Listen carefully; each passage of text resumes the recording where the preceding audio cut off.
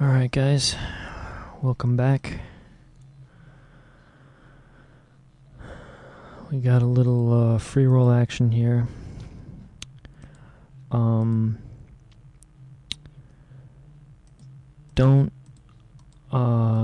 be disappointed. We have some cash game action or sit and go action coming up.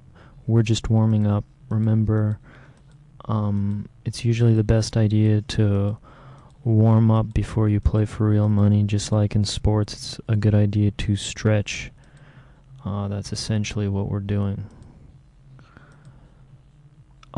If we can win these free rolls, even better. Usually my expectation is to win them. Of course, with a high volume of players, sometimes it's not as easy to. Here we're just trying to price the player in. We have a flush draw. And it's a pretty good opportunity to hit a hand. So usually it's the best strategy to play your strong hands weak and your weak hands strong. Here though, the reason I min-raised the king deuce instead of just smooth call is because I realized that the low stakes players don't really understand what's going on. So there with the king deuce, I just go ahead and make the value bet instead of the trap bet.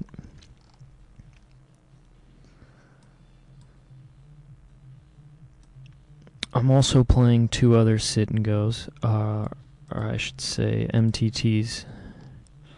All three are free rolls, and basically you get 3 times the warming up playing 3 than if you were playing 1 at a time. Many of the poker sites you guys play on probably have the option to play multiple tables. It's something I actually didn't know about until probably 6 or 7 months ago.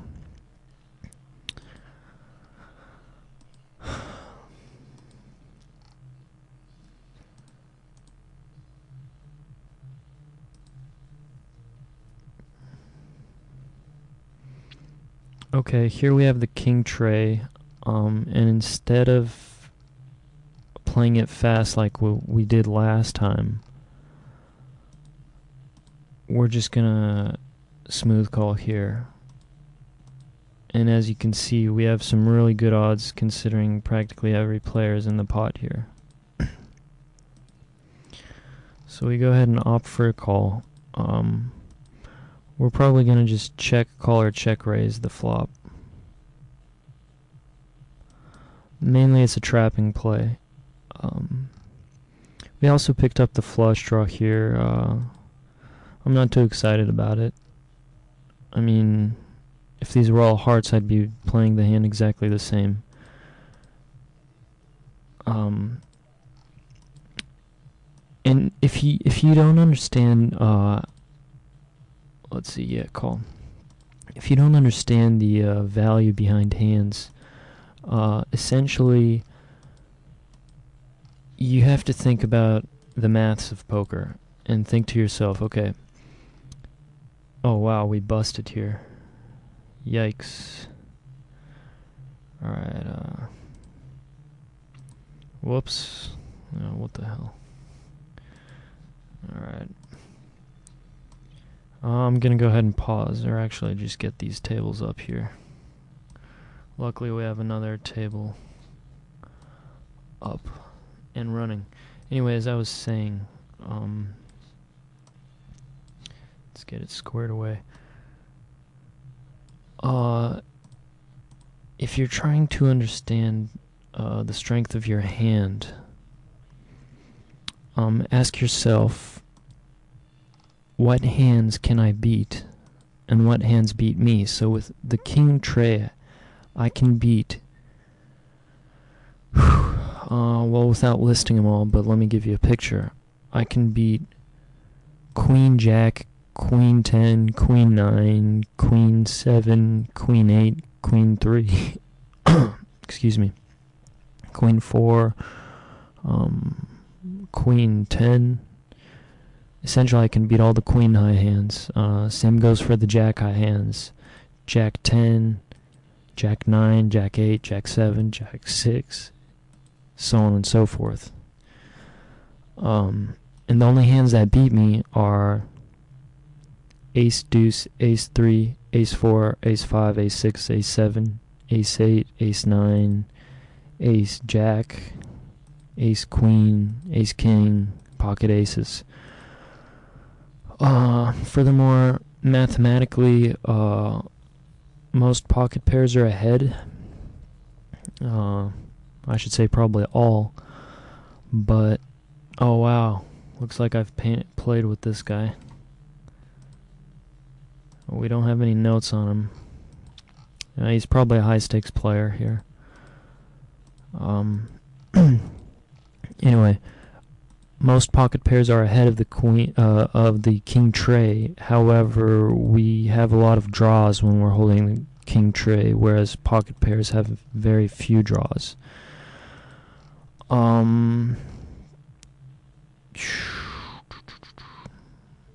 Let's go ahead and bet for value here. Normally I'd fold here. However, because we're playing a free roll, I realize these players are not very competent. And we hit quads. You know, that happens every once in a while. Or if you do a lot of playing, it happens a lot. I'm gonna go ahead and queue up the real money sit and go table, and I'll probably just minimize and switch screens if alright. Sorry about that. Go ahead and register. We'll go ahead and play a turbo. I think we haven't played a turbo. The plan was to play a turbo last time. And we didn't get to it because we had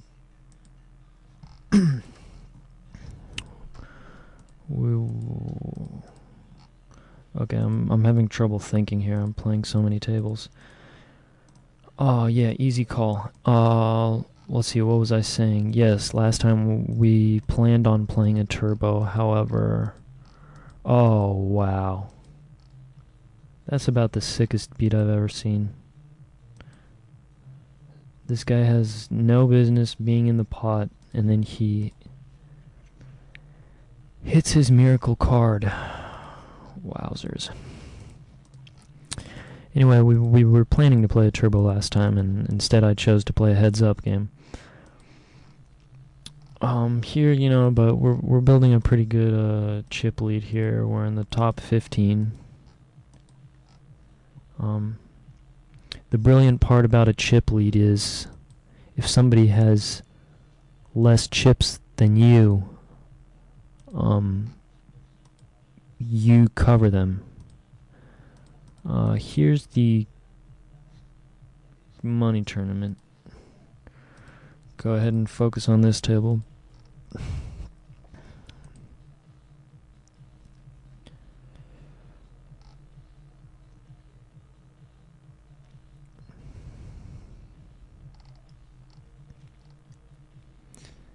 Here we have a decent hand. And this guy's all in, which is perfect. We have an opportunity to bust a player here. So, whenever you're a chip leader, that's basically your duty. It's to bust the players. And what's even better here is we're getting a lot of action from all the players. So essentially we can actually be busting 3 players here. Notice these two guys folded after I re-raised. I'm guessing they know who I am. Because obviously I'm aware of my actions, you know. I know some players will say, oh, he re-raised, he has a dominant hand. And obviously in that situation, okay, we're playing two tables at once here. In that situation, I would play my hand differently. But here, because we're playing with basically swine,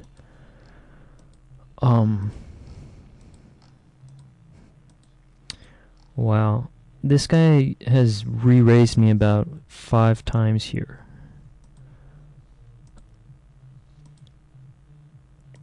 And essentially what I was trying to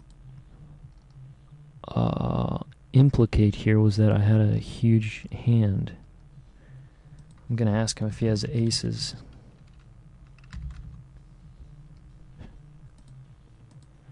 I'm going to let it go. And he had 9s. And it looks like all 3 of us would have chopped it. But when push comes to shove, I made the correct fold. I was beat, and there's no reason to be putting extra chips into the pot when you know you're behind. Anyway, I'm just gonna go ahead and minimize this table and Firefox. What the hell? I just have no idea where the cash game went. There's just so many screens. Oh, there it is. Okay. It seems I was sitting out.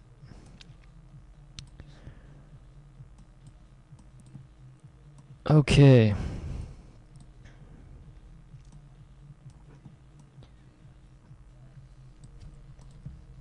So, we're warmed up. Usually I'll warm up a little longer, you know, an hour or two, maybe from 8 a.m. till 10 a.m. And then, you know, then your mind is fresh, and so you can eat some breakfast. A key to winning is a good diet. Brain food, it's called.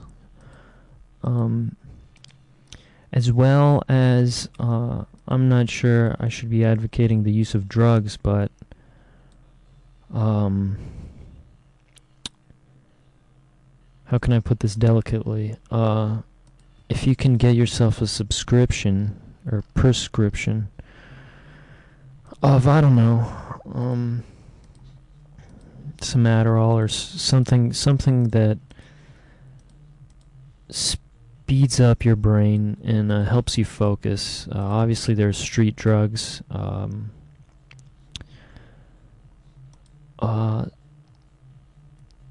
Using those types of substances can greatly increase your performance at the table. Let's just put it that way. Now, should you be using it? Yes, no. That's basically up to you, but that's all I'll say about that subject. Okay, so let's get back on tangent. Tourny info, we're 5 out of 9, which is not good shape. Preferably we want to either be down to 3 or 4 blinds, or we want to have the chip lead. Here I accidentally click fold, I don't know why. So basically, when you go into the tank and you ask yourself, am I going to win this tournament or not? There comes a decision, and it's almost as if your mind reaches the Twilight Zone, which is exactly why you need to be playing the Twilight Zone strategy. if you want to be winning tournaments. As you see right here, I pretty much handled this mom with my 2 bare hands, and I did as I wished with her. Now, hopefully there's no sexual connotation in that. I appreciate all moms. We all have one. But metaphorically speaking, I had my way with her. And that's all due to the Twilight Zone strategy. Here we have 3s. The reason we didn't fold is we're playing for Twilight value, which basically is a fancy way of saying the 3s are good.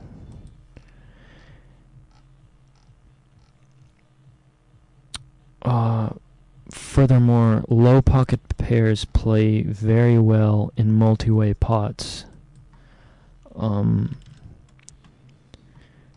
So when the flop comes 6 deuce king jack, an obvious play that I see people make, they think it's obvious. They say, oh, I missed my set, I'm gonna go ahead and check fold.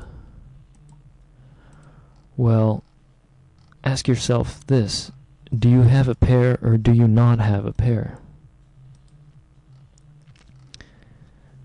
Well, the answer will be yes, I do have a pair. Well then, second of all, answer this: what are the odds of my opponent having a king? Okay, well let's do the math. And here we're going to fold because somebody obviously hit the flush. Remember, the rule of flush is if there's a possible flush, somebody will have it. Checkmate. Anyway, so after you answer yourself, you say, yes, I do have a pair. Then what you want to ask yourself is, what are the odds of my opponent pairing the board? Okay, well there was a king and a 6, so there's 4 kings in the deck. So the odds of him hitting a king are something like, I'd say 3 in 89. So 3 out of 89 times he hits his king. Same with the 6, 3 out of 89. That's 6 out of 178. Factor that down and practically, I don't want to get too mathematical here, but hopefully I cleared up the picture. Usually your pair is good. Okay, this is a pretty crazy Twilight play. And what we're doing here is we're stealing this dead money here. At the same time, we're leaving ourselves with some leverage here. And as you can see, I handled 4 people effortlessly. Now, let me show you again. Here, hopefully we get some action. Right now our image is solid, and we do get some action. Right now our image is solid, so people will be respecting our raises. Here, obviously, we're up against another big hand. Possibly 9-6 suited, pocket deuces, ace king. It's a fairly strong hand. Unfortunately for him, he was messing with the wrong guy. So we've picked one player off. And Snappo says nice. I tend to build a fan base quite rapidly when I play. So we've built some chips here. We are now the chip leader. And the beauty of being a chip leader is you don't ever have to fold a hand pre-flop. Because if you think about it, it's impossible for you to bust. If, scientifically speaking, if somebody has less chips than you, you cannot be knocked out. Hence, we need to raise our aggression and stop folding.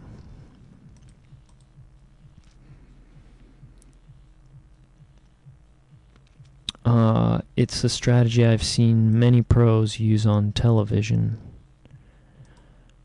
In fact, let's see, today I was watching the World Series of Poker, and this Italian guy was on, I forget what his name, Dario something. Anyway, he has close to the chip lead, maybe even the chip lead, and in the span of 1 hour, I saw him play literally every hand. Okay, here we made an aggressive stab at the pot, and as you can see, there's 2 clubs, so the chances are somebody has a flush draw, and we're gonna fold. Okay, our outs were dead, but I still feel we made the correct play pre-flop and on the flop, just didn't work out. We're gonna go ahead and twilight some more. This is the number of the beast here, 666. This is witchcraft and devil's work, so it's an intimidation play, as you can see there. You know, some other digits you can put in, or I personally don't use this because I don't think it's ethical, out of respect for certain people. But you know, you can put in 911 and take it for what it's worth. An interpretation could be that you're the authority, you're a police officer, something, and you've come to arrest the players. So usually they'll give up the hand, or the reason why I don't use it is because of the terrorist bombing. So some people might think, you know, you're some kind of sick terrorist or something. So basically things are still going well. We're now second in chips, which is a bummer. So usually when you lose the chip lead like that, you kind of want to reflect on basically the essence of your strategy, the essence of your opponent's strategy. You want to tap into the brains of your opponents, and to do that is kind of difficult. I mean, you look at hints, you analyze the player's name, you look at the avatar, you look at the amount of chips he has. These are all clues into what the player is like. In fact, oftentimes I will just Google people's names here, and you never know what comes up. In fact, let's do that right now. Hold on. GGLYHYA.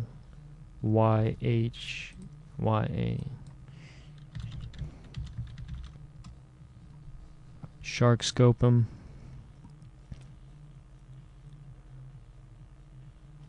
Let's see. Yes, we have a match.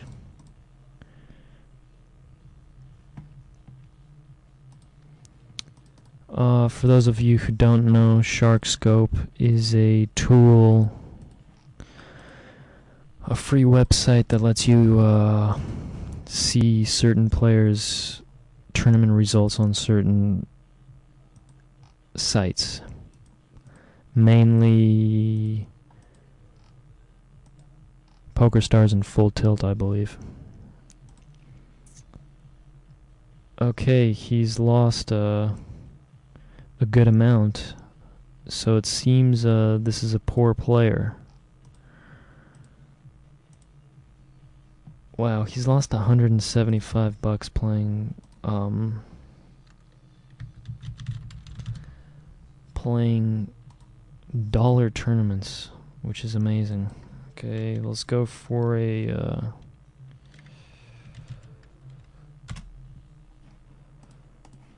Twilight play here. 1, 2, 3 basically indicates that we're learning how to count, that we're playing like children, that we're toying with our opponents, and we don't care if we get called or not. The message is sent.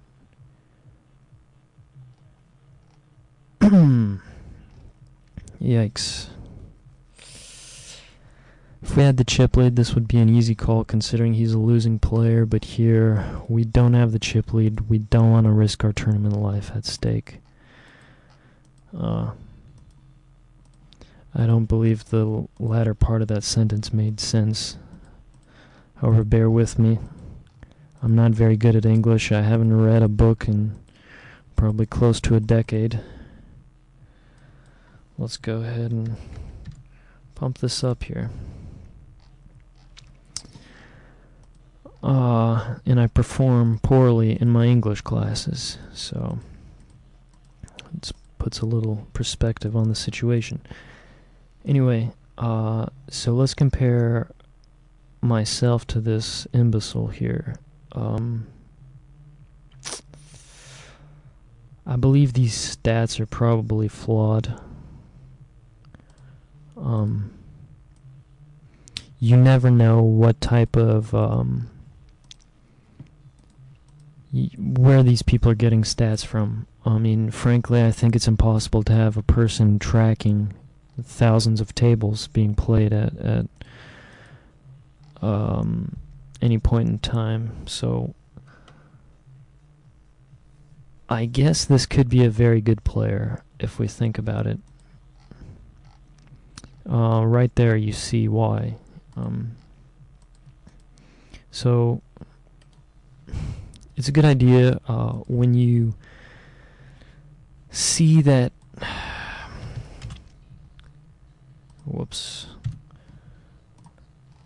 when you see that a player makes a good play and you've researched him online and obviously the website is faulty, it's a good idea to add some notes so that you don't confuse yourself. 3, 2, 1. Basically, we were reversing the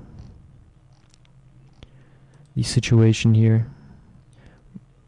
Sometimes we'll go 1, 2, 3. Other times we'll go 3, 2, 1. You know. Yikes.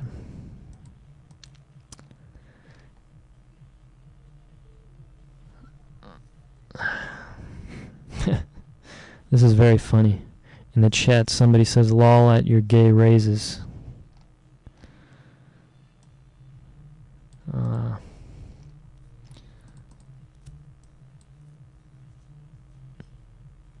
And this person says, "Bye bye water boat." Little does she know is that I'm a very skilled short stack player. In fact, that's my comfort zone.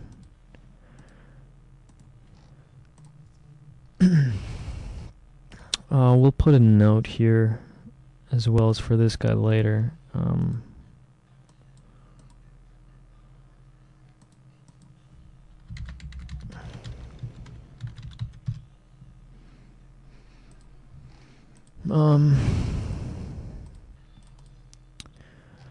I don't really want to repeat what I typed in. I know the resolution on Google is not the best, but out of respect for the female audience, I will not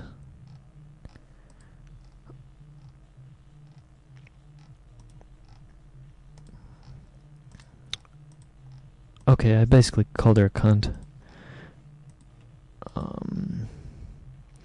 And she's shooting her mouth off, which is fine. We like it when people are on tilt or somehow... Usually when somebody's talking smack, it signals that they are insecure. So we appreciate that.